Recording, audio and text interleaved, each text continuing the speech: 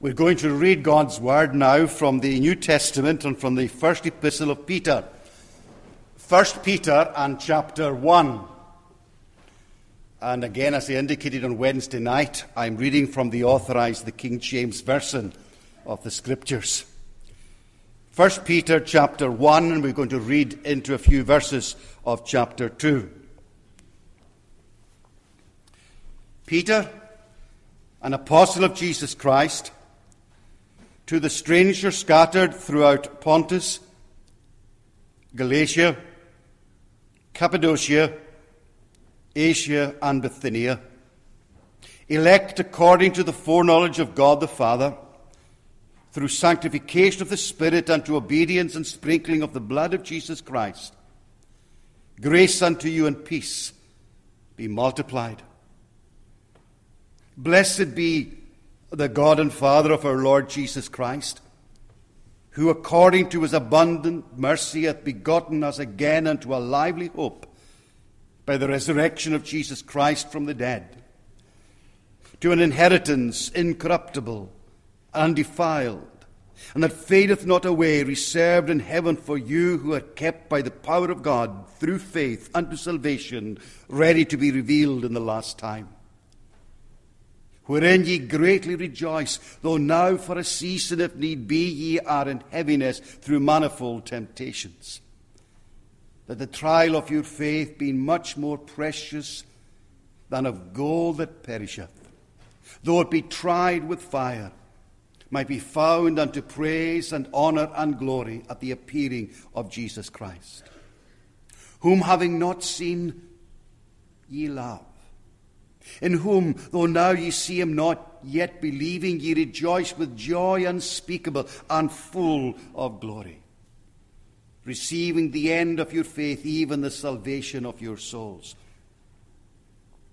of which salvation the prophets have inquired and searched diligently, who prophesied of the grace that should come unto you, searching what manner of time the Spirit of Christ, who was in them, did signify when he testified beforehand the sufferings of Christ and the glory that should follow.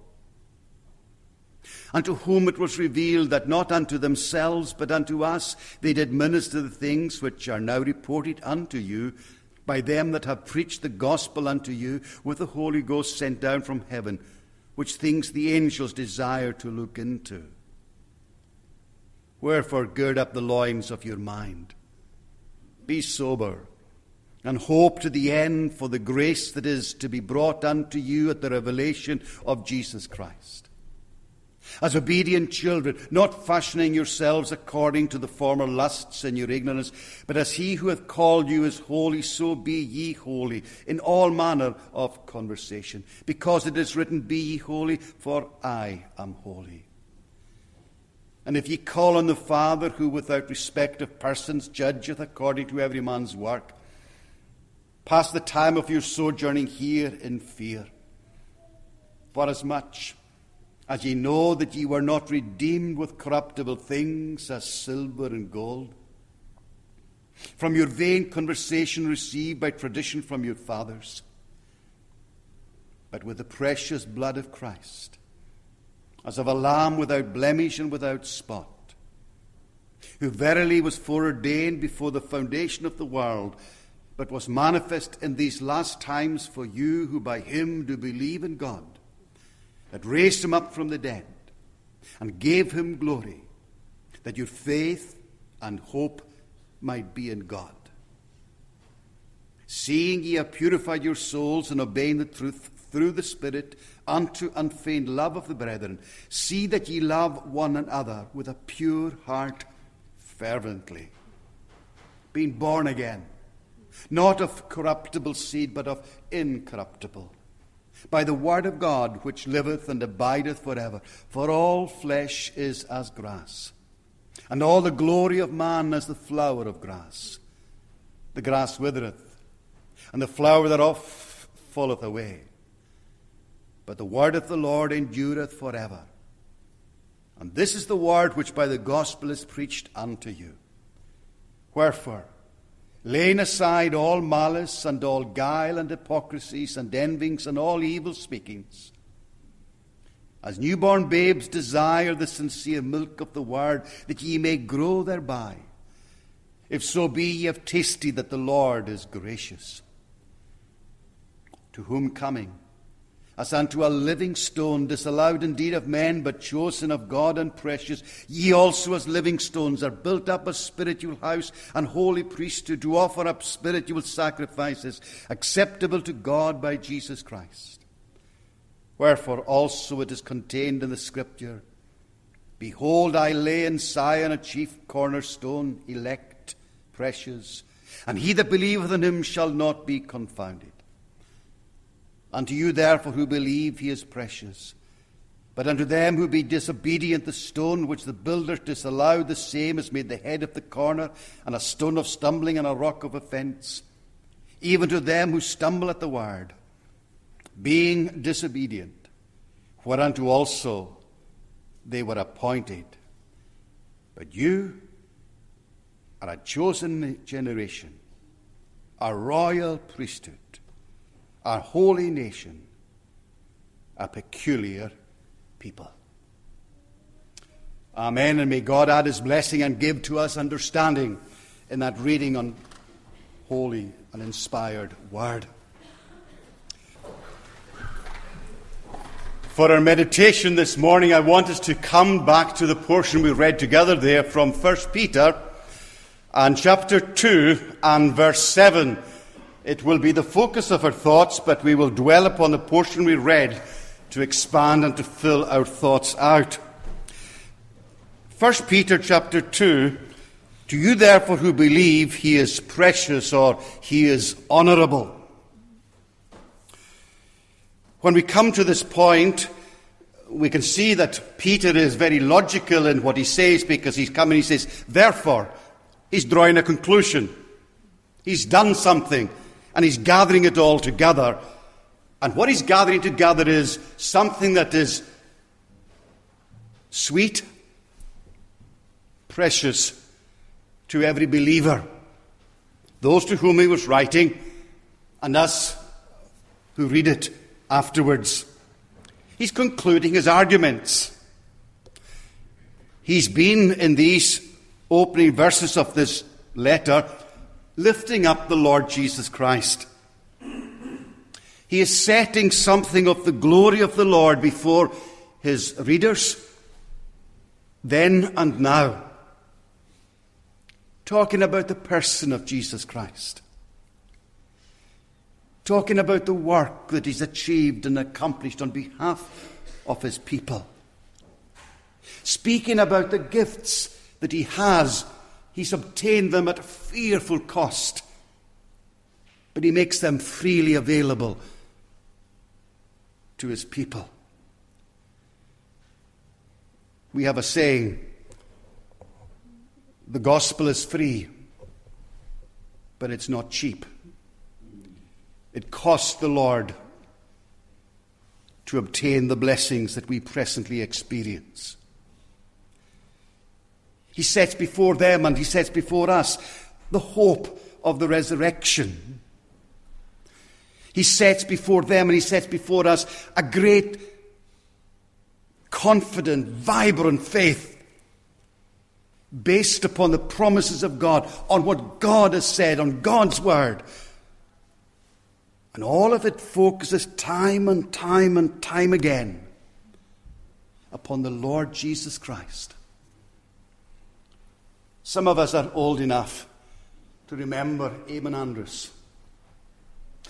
And he handed at the end of the program the red book to the client that was in front of him, the star, and he says, "This is your life." That's what he's doing here with us here.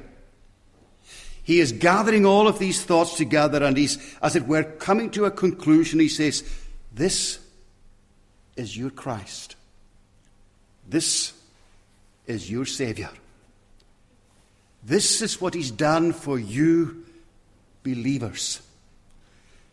And therefore in verse 7 he's saying, to you who believe, if you are one of them, he is precious to you.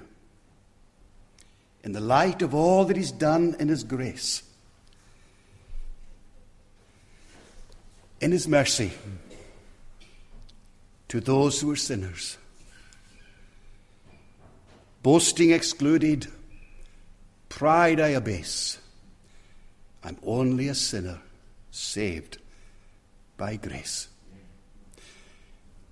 And therefore we value him. And it's always good just for a moment to stop. Yes, we look at who's right, what he's written here, but we ask ourselves the question, who is it that has written this for us? It's Peter that has written it. And again, just think of what Peter went through. Peter went through the bitterness of denial, but he also knew the bliss of forgiveness. The sorrow and the pain of denying. The disobedience, the tears that would have been shed inwardly and outwardly by him as he denied his Lord. When you go back to Luke 22, verse 61, you find in all of the busyness of that night's transactions, their paths crossed. And very briefly they made eye contact one with the other. And the look that was exchanged between them, it was a look of love and of passion. The Lord speaking with words, with a thought that words could never fully express or carry. Saying to Peter, despite all that you've done, I still love you. It was that look that broke Peter's heart. And so often it's the case with the Lord's people since.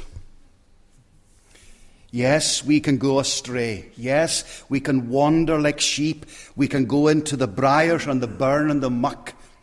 We can go down into the gutter. And sometimes when we're there, we think of the Lord's chastisement and correction that's going to come upon us. Rightly so. And sometimes we can be a little bit apprehensive about what might be in store for us. But sometimes, not always, but sometimes, it's the way the Lord comes to us and he wins us back, not with the sword of justice raised against us, but with the embrace of love gathering us to him. That's what happened to Peter. And therefore we can see just how in that little phrase there is so much of his own experience, so much of the experience of a Christian. To you who believe, have you been through what Peter's been through? Perhaps we've all wondered. Yes, it's not perhaps. We all have done it. We've all wandered at some time. We've all gone astray. Perhaps you have it on a monthly basis. What's happened in the last month since you've been here around the table of your Lord? Where have you been? What have you said? Where have you gone? That question can only be answered by you, and the only one that might be hearing it is the Lord. But you know what I'm talking about that Peter went through. You've wandered. You've strayed. And the Lord has perhaps sought you out and drawn you back. And this morning, you can sit beside Peter, sandals and robe and all, and you can say, yes, to you who believe, he is precious. You've had the particular memories of a vivid sin. You've been through something hard and difficult. But you can say he is precious. Go back again to my own favourites, the Psalms, Psalm 40. I waited for the Lord my God and patiently did bear. He's taken me from a fearful pit and from the miry clay. He's dragged you out of the habits of your own making and the cultivations that have gone on all your life up till now. And the Lord has dragged you out of that. And again you can say, he is precious. Well then, Peter wrote them, not only about his own experience, but gathering together the Christians' experience, gathering together yours and mine. What are we going to make of it this morning? What I want to do is to take 3 simple thoughts out of the portion that we've read together. Simple thoughts. Let me set them out now so that by the end, if I miss them, you'll tell me. First of all, he's precious because of what he has done for us. Precious because of what he is doing with us. And thirdly, precious because of what he will yet do for us. Back to the beginning. He is precious because of what he has done for us. Chapter 1, verse 8. Verse 18, rather. For as much as ye know that ye were not redeemed with corruptible things as silver and gold from your conversation received by tradition from the fathers. What has Jesus Christ done for every Christian believer? He has redeemed you. And if we unpack that word, behind the word there is the idea of the slavery of sin. There's the suffering of a life divorced from God and trying to eke out a significant life and satisfaction for ourselves in the light, in the darkness of our own making. There's the bad news that we could unpack about our own spiritual state, and overlying that, there could well be the work of the Lord in redeeming us and coming down to take us out of that midden, give us freedom and peace and pardon and forgiveness. To meditate on the rock and the pit from which we've been taken. And as we would do that, we could conclude, yes, he is precious because he has redeemed his people. But Peter is doing something much better for us. Peter is giving to you and to me, he's giving us a microscope.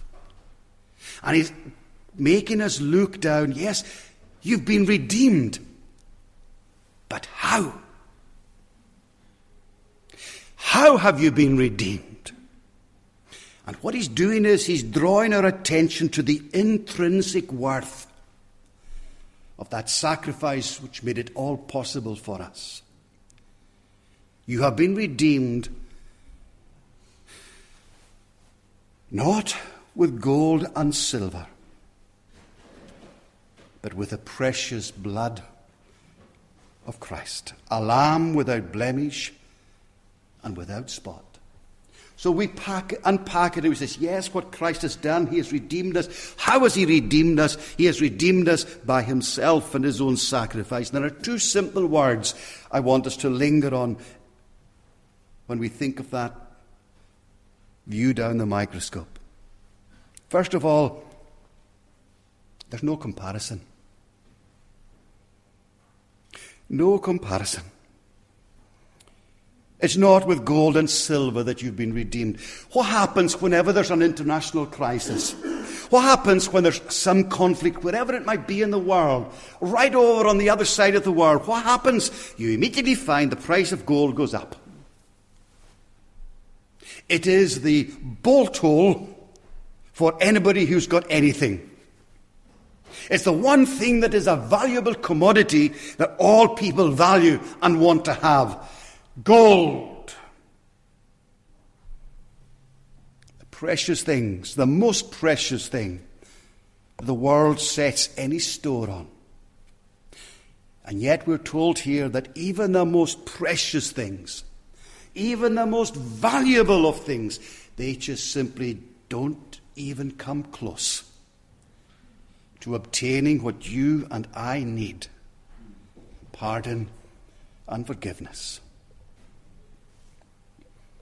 Salvation, quite simply, cannot be bought. It's beyond price and it is beyond purpose. It is beyond purchase. It's in a class apart. Unique. And how is it unique? It is unique because of the person. It is unique because of his death. It is unique because of the power of his blood shed at his death. We cannot earn it. If we were to gather together, not just simply gold, but silver, the pictures, the portraits, all of these valuable commodities that men set so much store on, if we were to gather all that together, it still would not purchase pardon and forgiveness for you or for me. Left to ourselves, we have no hope. If you go back to Ephesians chapter 2 and you read that chapter, you'll find that Paul is painting a black picture, and some people looking over their shoulder might say, well, you're awfully down and dour and foreboding, you Christians. But we've got to look at life in the raw, and we've got to look at life as it really is. And that's what Paul is doing there, and he spares no punches in describing us exactly as we are, first century or 21st century. And he tells us the picture applies to me and to you. And he says, this is what you're like. Dead in trespasses and sin. And he goes through it and he spares no blows. But then he comes to just a little pivot. One little word, and he says, but God. And the whole picture changes. We left to ourselves could not possibly obtain forgiveness or salvation. But God has done for us what we could never do for ourselves. It is his gift, given to us, never earned, never reached. This will show my age. I want to use an illustration. A long, long time ago, when many of us might have been in primary school, come to the Christmas season and you'd come down the street to the high street and you'd run along to a toy shop and you'd crush your nose against the glass and you're looking there at, perhaps it was a rifle or something that was great, and you spent 5-10 minutes every day after school just pressing your nose against the glass, and you walked away so slowly because you couldn't afford it, and you kept it in your memory, and you went home and you repeated the process the next day and the next day, always looking in that window. And then one day you come down the street to the high street and you run across to the shop window and you look in, and it's gone. You go home sad. You're dragging your feet. And you discover that there it is. A gift given to you. All of the longing, all of the yearning, all of the sadness that you had suddenly passes and fades away as you enjoy and as you appreciate that gift that you've been given. Multiply that up into spiritual terms then, and you find exactly what Peter is speaking about here. That gift. We could never get it ourselves, but God in his grace has given it, and therefore this passage applies to you who believe. He is precious because of what he has done. He has redeemed you, and there is nothing in comparison to what gift he has obtained and how he's obtained it. But that's only half of what Peter is saying. He says not only is there no comparison, he's also saying there is no corruption.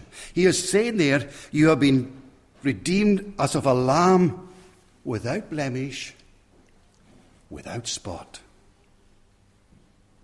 There is no flaw and there is no stain whatsoever in the Lord Jesus Christ, in his life, and everything that he did. There is nothing that man could lay hold of. There is nothing that the devil could drag up and present him with, try as he could and did. The Lord Jesus Christ was perfect in everything that he did, in obedience to the perfect demanding righteousness of God his Father. His life was absolutely spotless. And yet he died. He poured out his blood. And again, we've got to follow the microscope and focus upon the value of that blood and of that sacrifice. Because there is a mystery there. A mystery that was shrouded in darkness for 3 hours. No spectators. A transaction between God the Father and God the Son on behalf of his people. There is a mystery there in Calvary.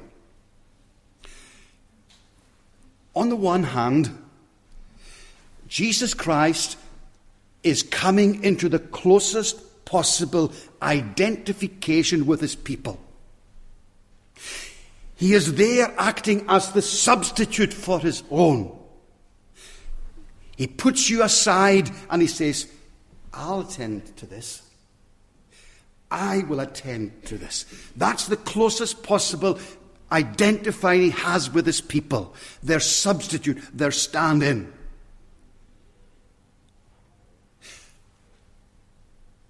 But right on the other side, we see the mystery, because not only is he the closest possible in his identifying with us, we also find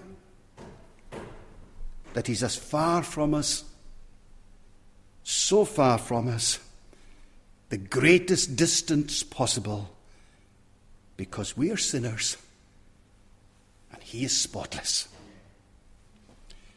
And so we see the value of that blood poured out on behalf of his people.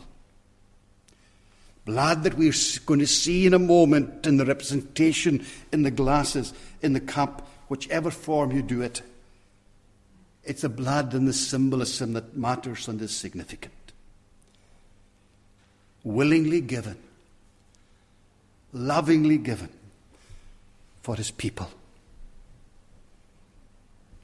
Let me go back to the child and pressing the nose against the glass. Disappointment comes, goes home and he gets the gift. But that gift is much more precious to the child when the child is told and begins to realize what it cost his or her parents. What they had to do without, what they went through simply to get that gift for their little child. That gift is much more precious when we realize the cost of getting it. Again, multiply it up onto the spiritual domain. When you realize the cost to the Lord Jesus Christ of the privileges you and I have, as the Lord opens the Scriptures and multiplies them to us, either something fresh or something new or something old that comes to us time and time again. But the enormity of what the Lord went through simply to make these privileges available to us. Again we can say, to you who believe, he is precious. So yes, there we have it, what Christ has done. But I'm not going to stop there, because there's a third thought very briefly I want to bring out, and it's proper that we do so. Not only no comparison, not only no corruption. The third thing we have here is commitment. Because listen to what verse 16 says. It is written, be ye holy as I am holy. That's the commitment that Peter is setting before them. And what is the argument that he gives? The very argument that we've been unpacking just now. Because of the way you've been redeemed and the cost of your redemption. Therefore, this is the kind of life you've got to live. No ifs or buts. No pick and mix. It's everything and always. That's what the Lord requires of you and me. That we be holy. That we be like him. Not only that we be that way here in the service in the church, but tomorrow in our dealings with others, and the way we behave on Monday and Tuesday and other days of the week. We are to walk worthy of the one who has done so much for us.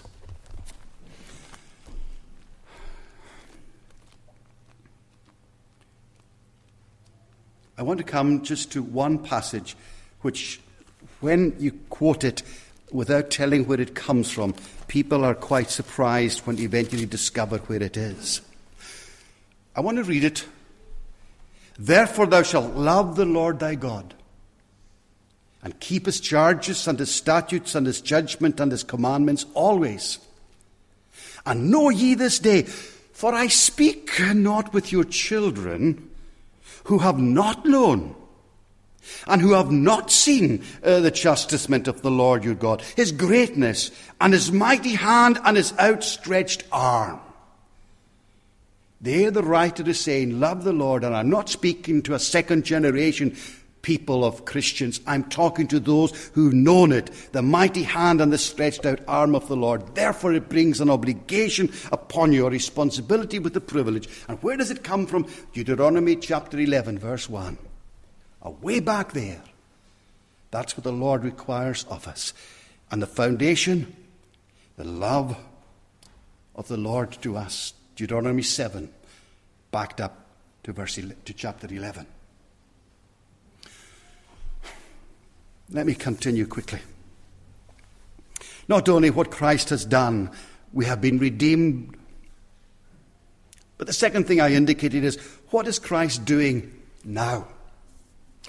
Chapter 2, verse 5. You also as living stones are built up a spiritual house. The Lord Jesus Christ is enthroned in glory at the right hand of God the Father, fulfilling the plans and purposes of all eternity. And what is he doing? He is building his church. And what is he using to build his church? He is building it with living stones. He's the foundation, and the foundation gives shape, size, strength. And on that foundation, he brings in living stones. He's the source of spiritual life, and he gathers his people to himself. Because who are the living stones? You and me. He has been at work in your life and your testimony. He's been at work in your life all through the years. I know not what that might be, but you can tell the ways in which the Lord has put his hand upon you time and time again. The different texts that he's spoken to you of. The way in which perhaps something dramatic, surprising has broken into your life to focus your... There's a whole range of different testimonies the Lord has, but they've all been with the same purpose and to the same intent and end, to draw you into his church, where we now are, not in the building primarily, but we are all together in his church, a living set of stones. We've known him. He heals the brokenhearted. He gives relief to those who are weary, pardon to those who are guilty, purity to those who are unclean. There is beauty that he bestows on those who are disfigured. We have been on a voyage of discovery, to discover not only the Lord, but before that, to discover ourselves. And when we've discovered ourselves, it's not been a pretty sight. But the Lord has taken us by the hand, and he's brought us to the foot of the cross. And there he has taken away the scales from our eyes, and he's shown to us the beauty of the Lord. Once he was a root out of dry ground. There was nothing attractive in the Lord to us until that day when he touched our eyes and we saw him for ourselves. He's given us a new heart. He's given us a joy. He's given us a purpose in living. Life takes on an altogether different complexion from that moment, from that time, from that great crucial experience when we saw him for ourselves. We are therefore in his church, living stones. How he's dealt with us from that moment until now. Oh yes, his patience. The way in which he's dealt with us in the face of all our inconsistencies and provocations. And the longer that we go on, the more that we've got to speak in these things. The psalmist, Psalm 25 or 27, speaks about forgiving the sins of his youth. These are the ones that come back vividly to us at this stage in our lives. The things of our youth. And we look back at the patience and the wonderful loving kindness of God. And we're simply lost for words. What is my house? David said it to the Lord. What is my house, Lord, that you should think of me? And we can say it today. What has he done to your life? He's brought you into his building. He's brought you into the church. Not only building his church, but the second thought quickly, he's binding us together. He's binding us together in his church. Christians are united because they have the Lord as their Saviour. It's not a denomination. It's not doctrine. It's not the form of worship. These things, important as they might be in their place, these are not the things which tie us together. What ties us together is our relationship with the Lord Jesus Christ. And we're told here, the one quality that he sets out, you are a living stones, are built up a spiritual house, a holy priesthood. Again, that quality coming out of the purity that the Lord looks for, expects, and demands of us as his people in his church. Holiness, the Holy Bible, look at the back spine of your Bible. The word holy there means set aside and set apart. That's what it means. And that's what the Lord requires of us. We are set aside and apart for him and his use. He has absolute claims upon you and I. Every one of us, perhaps we've all at one time had great expectations, ideas, and dreams. Lord, I'm going to do this. I'm going to be that. And the Lord has intervened and says, oh, no, you don't. This is what I want you to be. This is what I'm going to have you to make. This is where you're going to work. And sometimes it takes us a long, long time to get used to that idea. Sometimes it takes us years to accept the overriding of heaven's wisdom in our lives.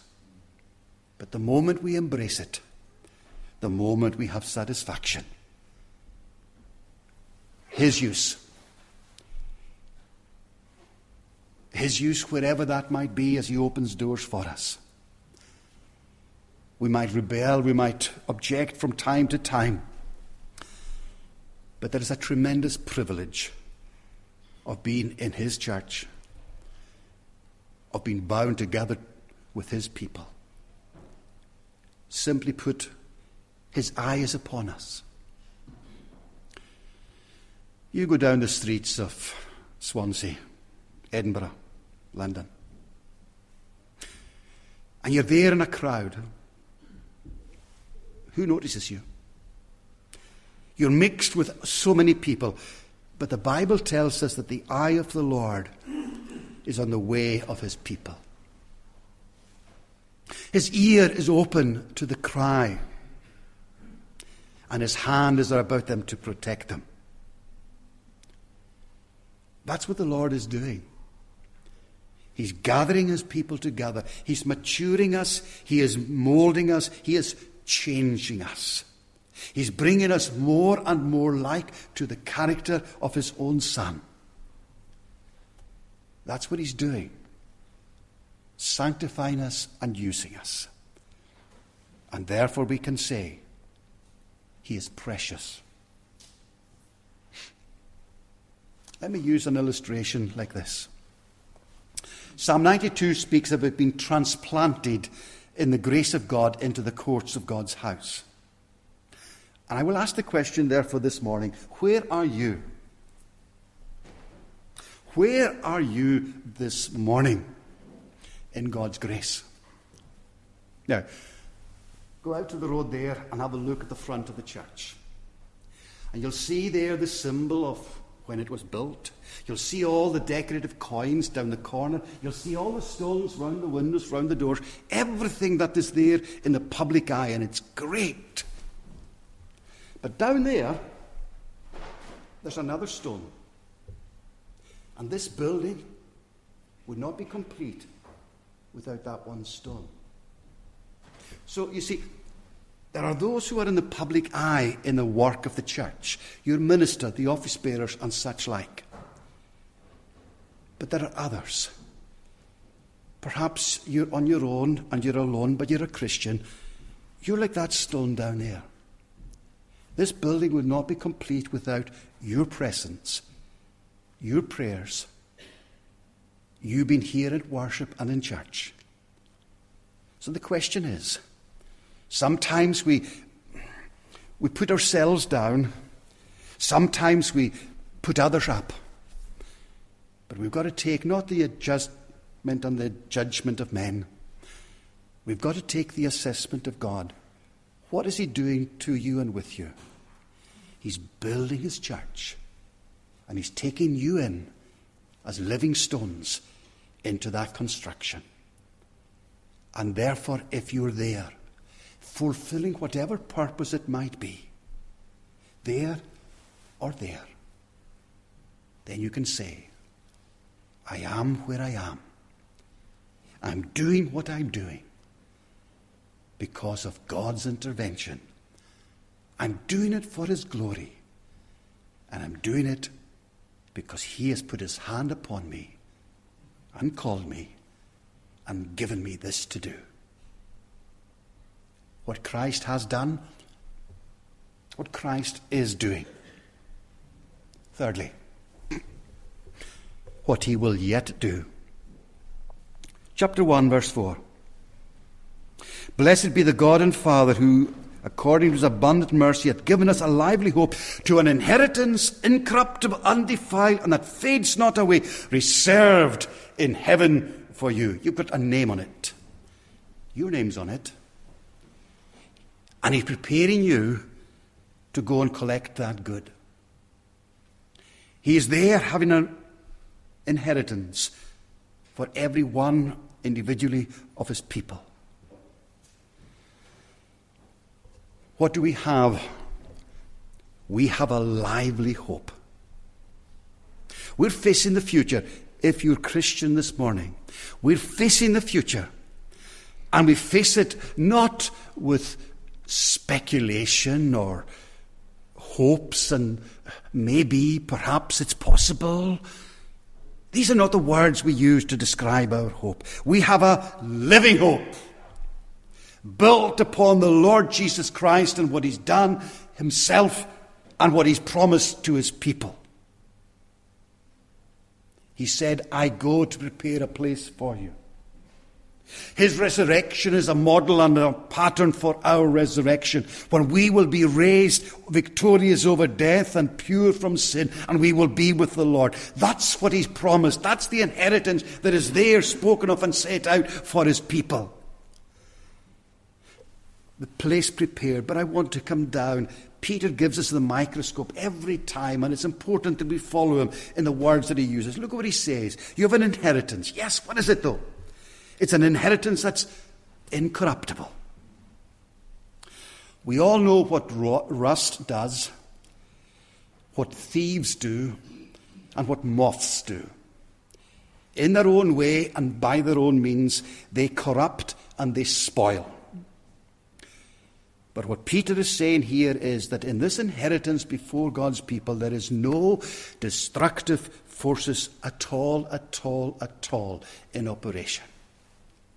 There is nothing that is going to spoil day after day, year in, year out, constantly unfolding for us. It is incorruptible.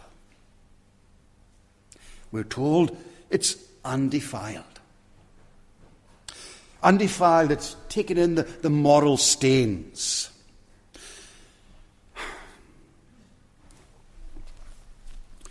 Let me quote one passage from memory. Revelation chapter 21.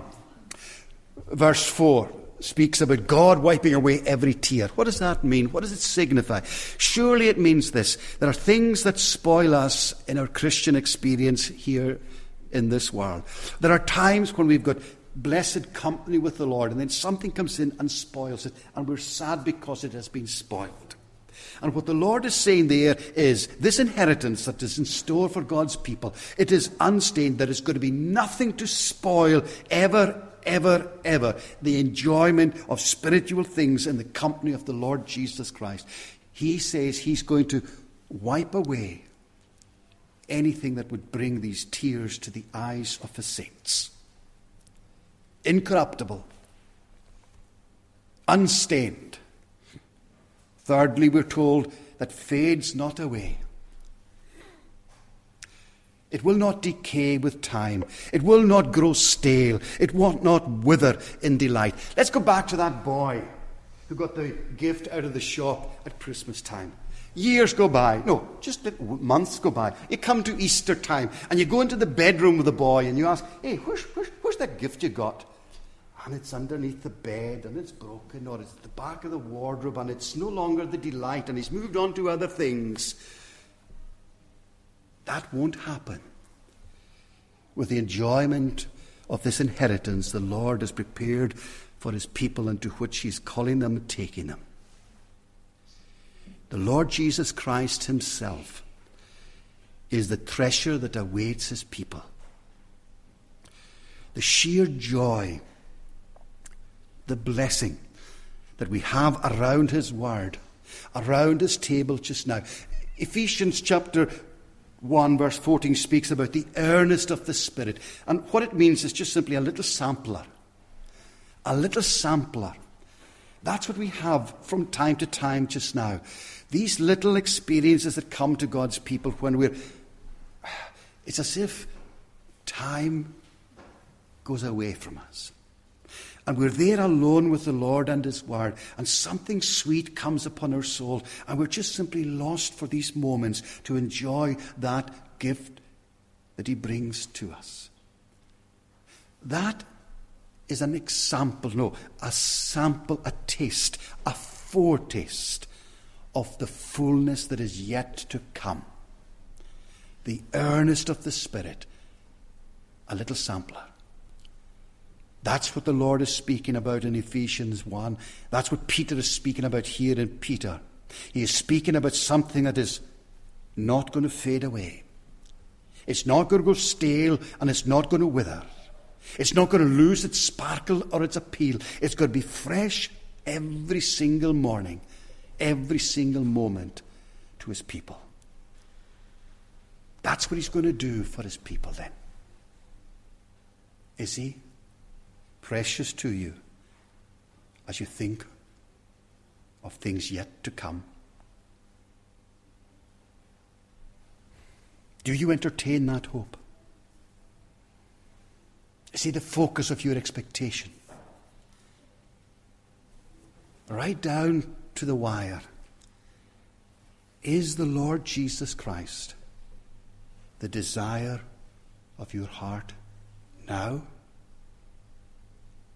and later? Do you long to be with him more than with anyone or anything else? Yes, you can say, he is precious. We're all growing old.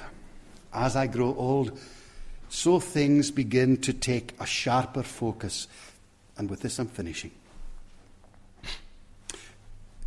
In 2 Corinthians chapter 4, Paul is giving to us a very important principle that we can apply as we grow old. For which cause we faint not, but though our outward man perish, our inward man is renewed day by day. We all know what it is for the hair to grow, grey or fall out, the hearing to go, the teeth to go, the joints to buckle underneath us. We all know these processes in some way coming upon us.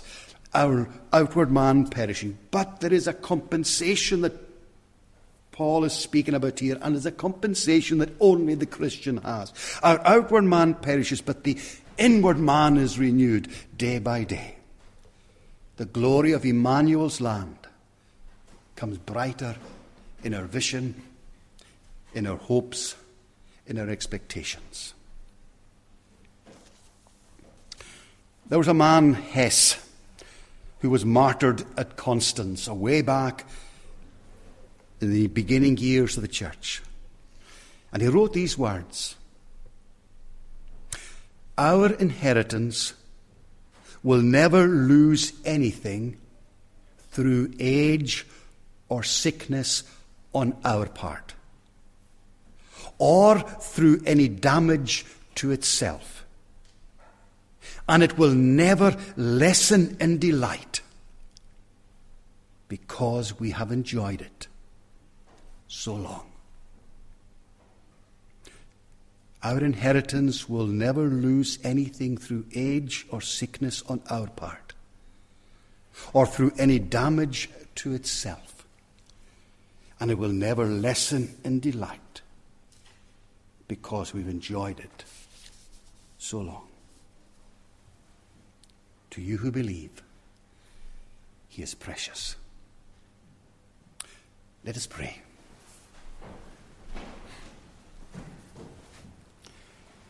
Our Lord and our gracious God, thy word indeed is sweet to the taste in the soul of thy people.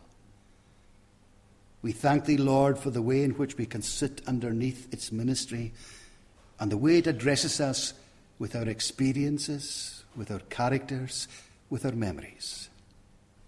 And we pray, Lord, that thy word indeed might be broken down to each one of us, that we might take some crumb, some handful of truth, that we might take something to our souls this morning and go in the strength of these things yet many days. May thy blessing be upon thy truth and upon us, thy people. In Jesus' name we ask it. Amen.